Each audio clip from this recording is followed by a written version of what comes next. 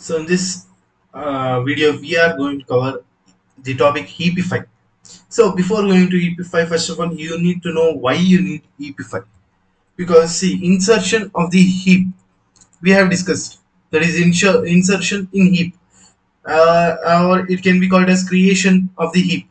So we wrote the code for this. So initially we had some array, right? There was one array, then you converted into a resultant array. Actually this is the resultant array, so this is what you got as the result. So in order to do this, let us see what was the time complexity. So insertion will take how much time? Obviously in heap it will take big O of log n times, big O of log n times. Now actually for inserting one element, you are calling, like you already, this is was the initial array that I had, right? This was actually the initial array. Then finally we got this array. So here you are calling how many times? You are calling, let us take it as n times you are calling. So this log n times will be running n times. So totally the time complexity of the code will becomes log n times, n log n times. So which is not that much good, right? If it had took n time, or if it had took log n time, that was better, right? So let us, in order to make it as n, right, big O of n time, we are going to use Heapify. So Heapify will take big O of n time complexity, which is better than the insertion what we have done earlier. So it is so much simple. Go to the end of the array. So you traverse through the array doing some computation, that's it. What is that computation? First of all, you stand at 15, check its left and right child. So take the maximum of this left and right child, and if it is greater than the this node that your control is in, then you need to swap. The same thing what we had done for deletion. So same thing I will do here. Actually it is a leaf node, so if you compare, you will get null. So obviously 15 will be greater than null. So we don't need to do any computation here. So after 15 you will reach 14, then 40, then 35. Like you're traversing the array from backwards, right? So you are going here like this. Then here you are going to compare. Now you have left and right child. So among 15 and 40, which is the greatest? Here 40 is the greatest. So swap this 40 and 30. Let's swap this 30 and 40. What you are going to get is, let me again do it. So I will swap the elements. It is 40 and here 30 it should be. So 40 and this should be 30. Now you go to 10.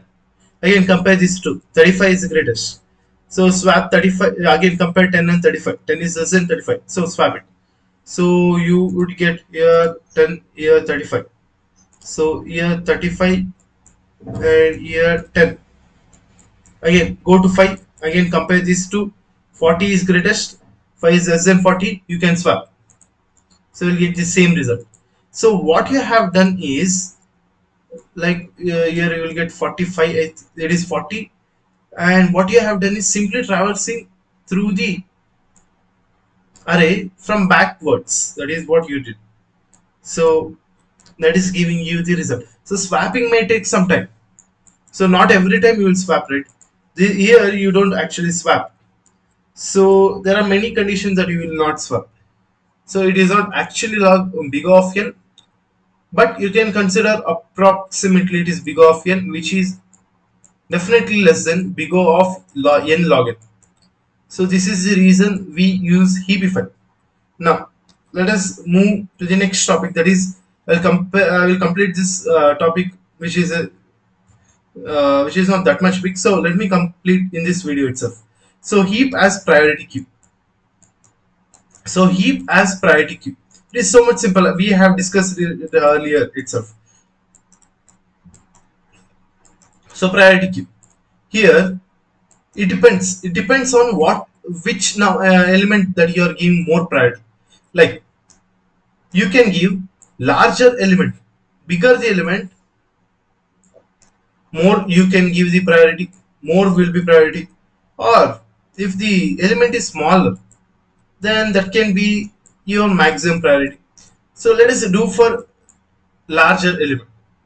So you are given with some key values, that is 4, 9, 5, 10, 6, 20, 8, and 15, 2, 8, 18. Now you add 4. Again, you will add 4 here. Then again you are going to insert 9, right? So you insert 9. So insert 9. So compare this 9 with its parent. Since 4 is less than 9, you swap because you are giving more priority to what? Bigger element. So you'll do this. Then again 5 you need to add. You will add 5 here, right? 5. Compare these two. 9 is actually greater than 5. So no need to do anything. Now 10. Again add 10 here. Now compare this 10 and 4. You need to swap, right? 4 is the center. So swap it. So here you get 4. Here you get 10. Again further you need to continue. Again compare this and this. 10 is what? Actually greater than 9. So again swap it. So until you reach the root node, right? You need to do that. So I think here you get 10 and here you get 9. So you go on doing it again. Now 6 I will add, right? Then you can go on doing this, and finally you will get again max seed you will generate. And let me give the result directly. So you should get this one. So you can take it as a challenge and you can do. So you need to get the final tree like this, max heap tree as like this, more specifically max heap binary tree like this. So you should get this result. So time complexity is what? Time complexity to insert is log n, right? Log n. So this is what about priority queue. More priority here I gave more priority to larger element. You can give a smaller element. And another important thing, let me tell you that the insertion, right? Deletion happened how and insertion happened how. Like we insert, see the insertion is done from leaf node to root node, right? Here we have inserted some elements. So how you were inserting? You are inserting and like that is how you did. Now deletion, how you did? You deleted from root node to leaf node, right? First of all, you took the root node, you deleted. You always delete the root node. That is what condition I said. So first you will delete the root node. And insertion, you will always add this element. Like if you want to insert, like say 28, so you will insert down here. Then you will perform anything if you need to do, that we already discussed. So insertion will happen from leaf node to root node, and deletion takes place from root node to leaf node. So this is also one of the important things to remember in heap. So this is the last video about heap, binary heap. So I think you can look at the tree playlist, and you can find most of the concept, I think. So yeah, and in we know that tree is so much important topic. So I think you need to cover all the topics of tree. So thank you.